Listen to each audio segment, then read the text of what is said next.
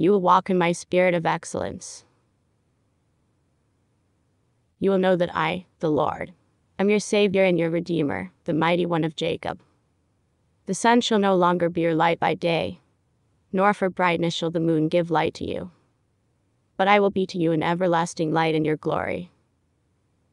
Though you may be hard-pressed on every side, you will not be crushed.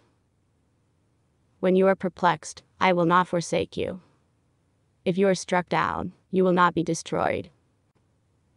By faith you will know that just as I raised up my son Jesus, I will also raise you up with Jesus, and will bring you before my throne in heaven.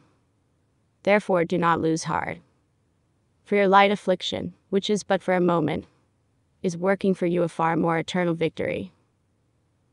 Do not look on the things that you see, but look at those things that are not seen.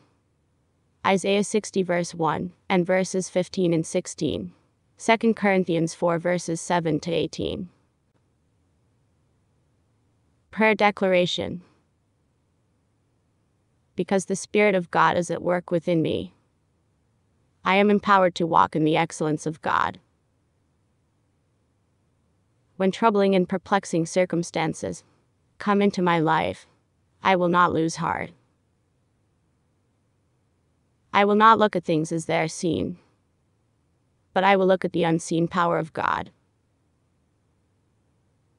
I will place my eyes on my Father's throne in heaven, and as I walk in His excellence, His Spirit will enable me to radiate His glory.